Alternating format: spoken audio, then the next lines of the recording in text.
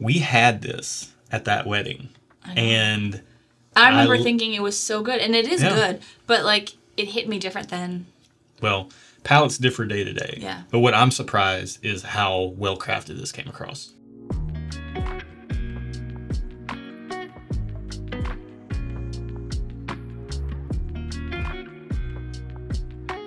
Welcome to the channel, bringing a real-world perspective to the real-world whiskey consumer. I'm Josh. And I'm Erin. And this is another Wildcard Wednesday video where we draw a sample at random from our pool of worldwide sipping spirits. It could be almost anything. What we're going to do is we're going to smell it, we're going to taste it, we're going to give it a rating, we're going to find out the price, see if that changes our rating before we ever find out what we're drinking. We do it this way to take away all the bias and any hype that might be behind this product. We don't know. It could be expensive, inexpensive, available, hard to get. We do it this way, again, so you get the most honest opinion as possible. If you like that, go ahead and subscribe to the channel because this is how we do our content over here. Let's get this thing on the nose. Let's do it. So initially off the bat, I'm getting a lot of alcohol. Really? Yeah. It's kind of like burning a little bit. And then I think I'm getting some fruitiness underneath it. I'm going to need to sip it and then come back to the nose because I think right now I'm just getting blown away by like alcohol. Man, I'm getting not any alcohol. I'm just getting fruit and wood. And I love this nose. This smells so good to me. I'm getting fruit, and I think it's being overshadowed by the ethanol fumes I'm getting off of this glass. Yeah, this got all kinds of stuff going on in it. It's like peachy, mango-y. I'm getting peach, yeah. And it's not strong, concentrated, sugary. It's almost like you're smelling a glass of peach mango juice from across the table, like you're just catching a waft of it. But then also the nose has some prominence to it, like it's jumping out of the glass. Yeah, let's taste it. Okay, let's get on the palate. I think I'm broken. Why do you say that? This is not fruity at all. No, it's there, but it is very tempered. It's like when you drink... okay, so here's the analogy I'm going to use on this. There's a big difference between sweet tea, especially southern sweet tea, and unsweet tea. And this is like unsweet fruit juice. Yeah. That has been aged in a barrel for a little while. So it's got some woodiness to it. It's dry too. Also, my watch just told me that I needed to move. Okay, cool. Thanks for the update there. In case you needed to know. I mean, I don't know. You want to move right into another sip here? Yeah, let's do it. It's kind of drying. I'm just surprised. It smelled like there was some fruit there, and I'm not getting it on the palate at all. Oh, I am. I'm not. Is my tongue broken? I don't know. I'm getting it on the finish prominently along with the wood. It's all coming together, and the finish is lingering around right now. It is lingering. It's making me salivate a little bit, like it's making my mouth water. I'm actually really enjoying this. I think I'm getting more of the wood on the finish, and so to me it's a little bit more dry and drying. Yeah. Which I'm wanting more fruit, and so I think I'm just my expectations didn't meet my reality. Maybe you're just in a fruity mood tonight, and since this glass has a tempered fruity sweetness, you're going to hold it against it. You're going to hold a grudge. Maybe. You're going to rank it terribly because you don't like it. That's my prerogative. It is. I mean, the thing too is that might be what you're feeling tonight. You might want more fruitiness out of this. Just like you could go up to a pour that you enjoy, but sometimes it doesn't hit you right. I actually am surprised you're not liking this because this seems like the type of whiskey you would like. I know. Because you like a tempered sweetness. I do. And this is very tempered sweetness. It is, and I think I went into it with the expectation of it's going to be like a Scotch or an Irish, and so there's going to be that juicy fruit, and that didn't happen. And I think I got a little disappointed, and that's my own fault. It's not this whiskey's fault at all. It's my own fault, but at the same time, it is what it is. I can't change it. Yeah. Well, I mean, sometimes you're in the mood for a cheeseburger. Sometimes you're in the mood for tacos. Yeah. And if you want a cheeseburger, the best tacos in the world aren't going to taste good. Exactly. And if you want tacos, the best cheeseburger in the world is not going to taste good. Yeah. I'm not saying this is the best cheeseburger or the best taco or the best whiskey out there because it doesn't seem that way. But it does seem like a very good whiskey, very enjoyable whiskey. Seems like it's got some good age on it. There's a really nice balance, and the experience of this pour is what I'm finding the most remarkable. Like it comes in, fruitiness on the front of the palate that ramps up into the sweetness, and then the transition to the oak. Like it's just a smooth, for lack of a better word, it's a smooth wave of flavor the experience is just really nice on this. So yeah, I'm going to take it that that's blending and blending very well. I'm seeing what you're saying, but minus the fruity aspect tonight. There is a wave of flavor, but it's more oak and drying, which isn't bad. Like, I don't dislike it. I just want more fruit. I'm getting like the faintest kiss of like that honeysuckle note that I get in a single malt sometimes. And I love when I get that note because it's not full-blown floral that I don't like. Like Field of Flowers floral, I don't like that. But if you can just give me like a little bit of a honeysuckle type of note in there, along with the honey, the fruit, the malt, the oak. Yeah, I'm enjoying this quite a lot. Where are you at on this glass? Honestly, I'm going to give it just okay. Just okay? That's what I felt like you were going to say. It's not bad. I just, honestly, a different night, I could think something different. So tonight is just getting just okay.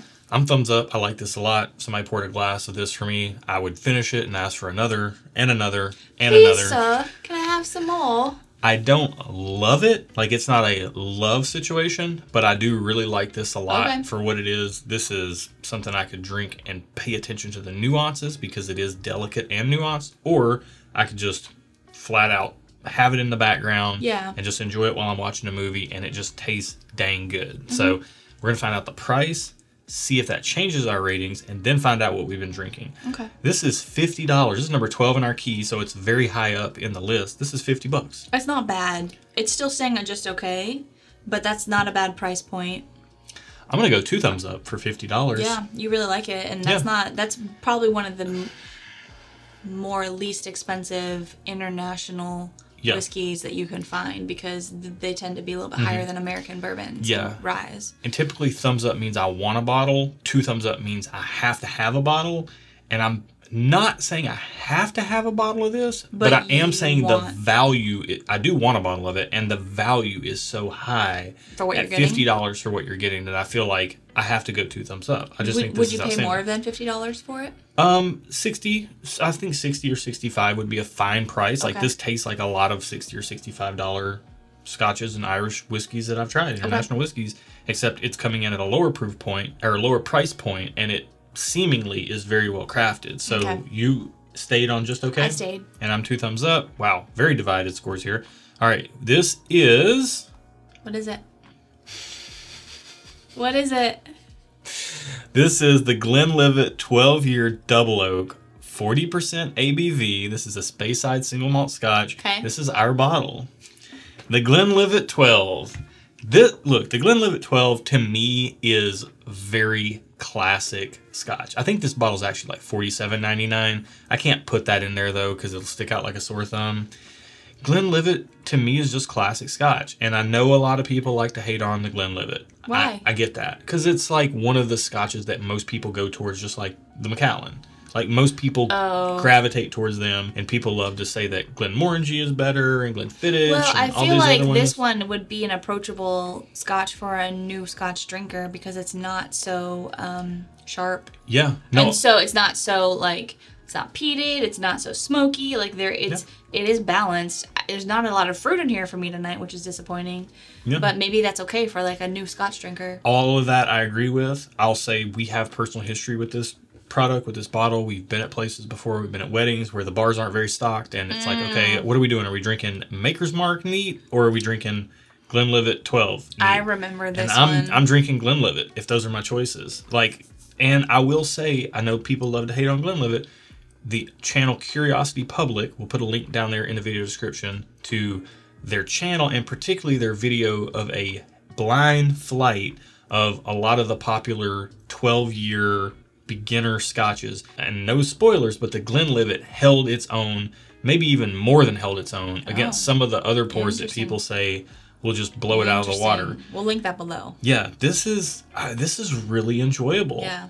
When we finish this bottle, I will buy another one. This is the one we had at that wedding, right? Yeah, and then we got home. I went out and bought a bottle. I had Glenlivet 12, I don't know, over a decade ago, and then we had it at a wedding. Because I was like, I remember that being all right. And I do remember at the wedding thinking that it was really good. It was also very easy to drink. Like, it was almost dangerously easy to drink. And so we were like, this is not an open bar. It's cash bar. We have to, like, control. Yeah. I mean, I think this is a staple Scotch to start your Scotch journey with. If you like it, there's other ways, other routes you can go. If you like the tempered sweetness, there's things you can look for in other pours. Yeah. If you like the oakiness that's on here, then that can lead you down a path of some of the higher aged expressions.